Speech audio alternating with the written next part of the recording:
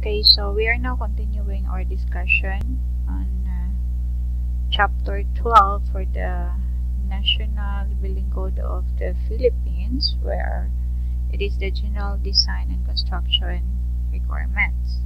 In Section 1201, it has been defined here that buildings proposed for construction shall comply with all the regulations and specifications herein set forth governing quality,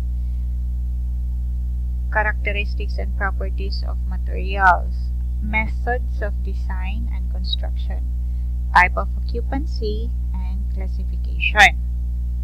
All other matters relative to the structural design of all buildings and other structures not provided for in this chapter shall conform with the provisions of the National Structural Code of the Philippines as adopted and promulgated by the Board of Civil Engineering pursuant to the Republic Act No. 544 as amended, otherwise known as the Civil Engineering Law. Then in Section 1202, it deals with the excavation, foundation, and retaining walls. A. Subject to the provisions of Articles 684 to 686 of the Civil Code of the Philippines on lateral and subjacent support, the design and quality of materials used structurally in excavation, footings, and in foundations shall conform to accepted engineering practice. B. Excavation and fills. Under that is first, excavation or fills for buildings or structures shall be so constructed or protected that they do not endanger life or property. Second, whenever the depth of excavation for any construction is such that the lateral and subjacent support of the adjoining property or existing structure thereon would be affected in a manner that the stability or safety of the same is endangered, the person undertaking or causing the excavation to be undertaken shall be responsible for the expense of underpinning or extending the foundation or footings of the aforementioned property or structures. Commonly, this will happen if you will be having or constructing your structure in adjacent with an adjacent property, something like this. For example, if you will be constructing Ambassador House, and then given that this house does not existed yet, and then Saint Botolph's house already existed, so you need to be careful in doing your excavation and fills along this line so that you won't create any damage along the walls of this adjacent property. Commonly, if you will be doing this, then you will be required to do a firewall.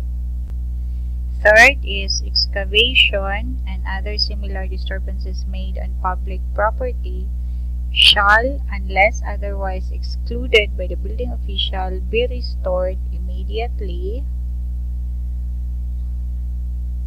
to its former condition within 48 hours from the start of such excavation and disturbances by whosoever caused such excavation or disturbance.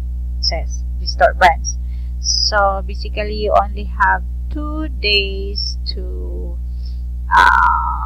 do or complete the excavation and to avoid further disturbances, because you do not know how it would affect the other properties that surround the structure that you are constructing. C.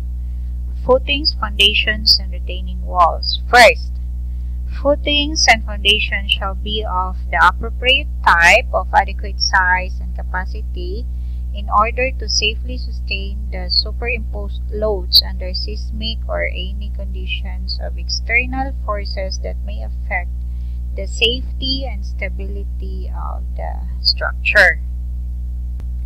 It shall be the responsibility of the architect or the engineer to adopt the type and design of the same in accordance with the standards set forth by the Secretary. Second, whenever or wherever there exists in the site of the construction an abrupt change in the ground levels or level of the foundation, such that instability of the soil could result, retaining walls shall be provided, and such shall be of adequate design and type of construction as prescribed by the Secretary.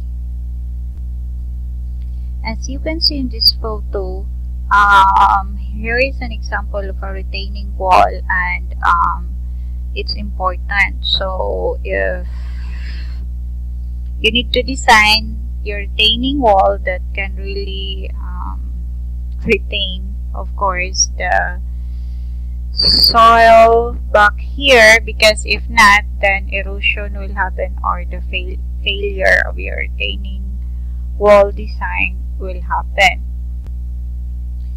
Most likely and for sure, you have seen different types of retaining walls, and this one is a different one, which can be considered as a crib-block wall retaining wall. And let's try to check if we can find, or I can show you a retaining wall within Negros Oriental. One moment. So here is another example of a failure for retaining wall. This is in Talisa, Cebu. So you can see how important a retaining wall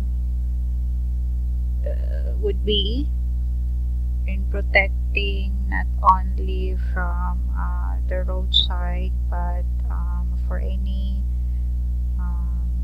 construction that you will be doing, and then you are avoiding the upper side of the soil to get eroded. So that's the time that you need to put up a retaining wall, but make sure that you are going to design it efficiently, because if it will be substandard, or it will be just a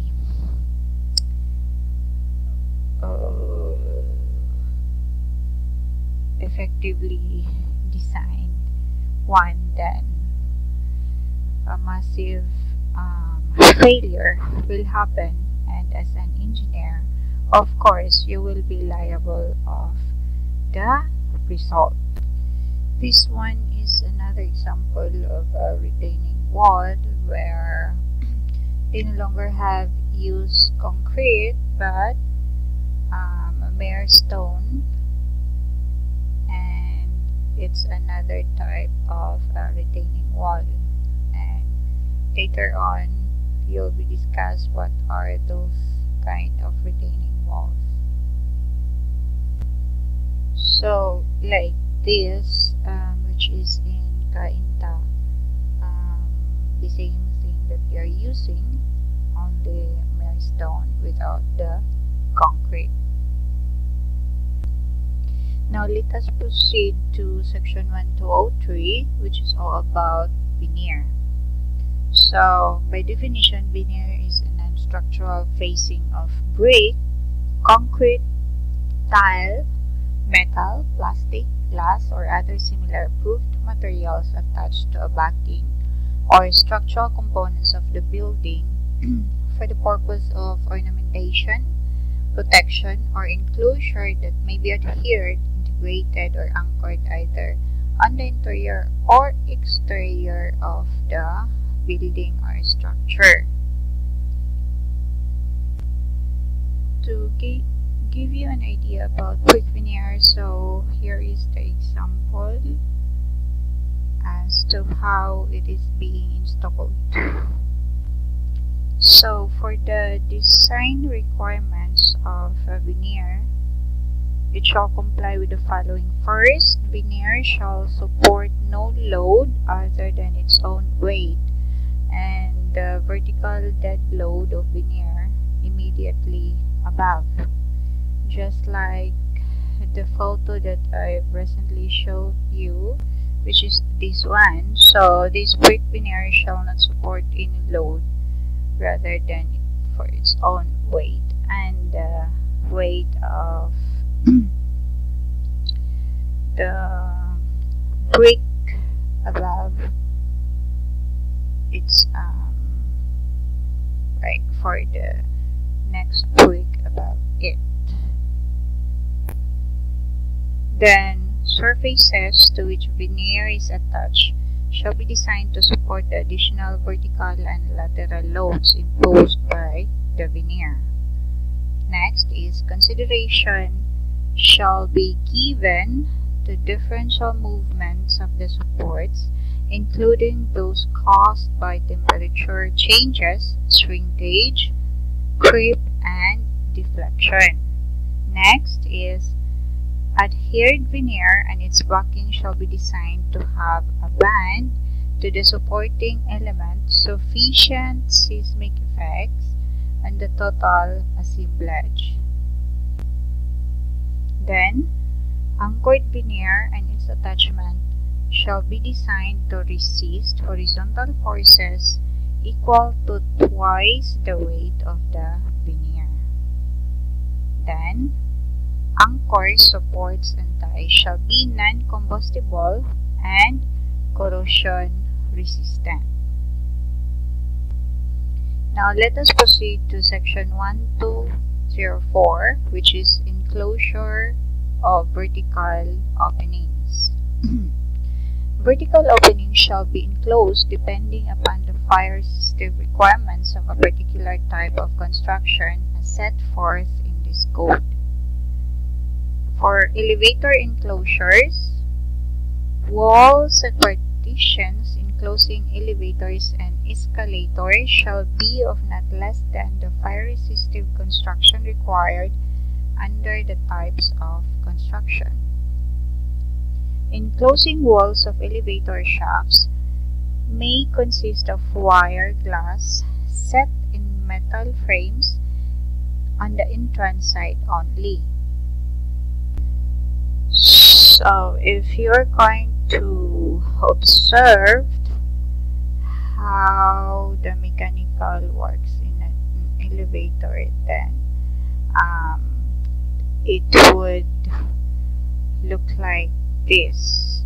Even if the elevator is of different designs or elevator system is of different designs, then most likely the requirement should comply according to the NBCP requirement. Elevator shafts extending through more than 2 stories shall be equipped with an approved means of adequate ventilation to and through the main roof of the building, provided that in these buildings housing groups F and G occupancies equipped with automatic fire extinguishing systems throughout. Enclosure shall not be required for escalators. So, mostly, like malls, which are the ones that uses escalators, it will look like this without the enclosure.